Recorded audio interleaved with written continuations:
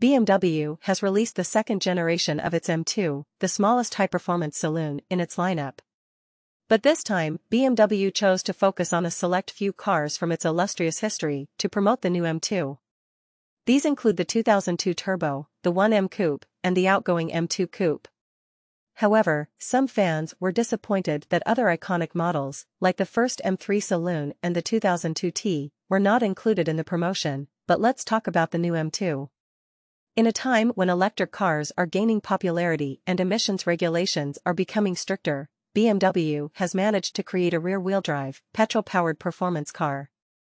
The M2 is powered by a 3.0-liter twin-turbo straight-six engine that delivers 454 horsepower and 406 lb-ft of torque. It can go from 0 to 62 miles per hour in just 4.1 seconds. The M2 has undergone some tweaks compared to its predecessor, with modifications to the steering, damping, and drivetrain. The suspension has been stiffened, and the car now runs on larger rims. Inside, the M2 offers more equipment, including a Harman Kardon stereo, parking assistant, and adaptive suspension. But what about the driving experience? Well, according to Andrew English from The Telegraph, the M2 is a class act. The steering is precise and responsive, and the car feels well-sprung and raring to go.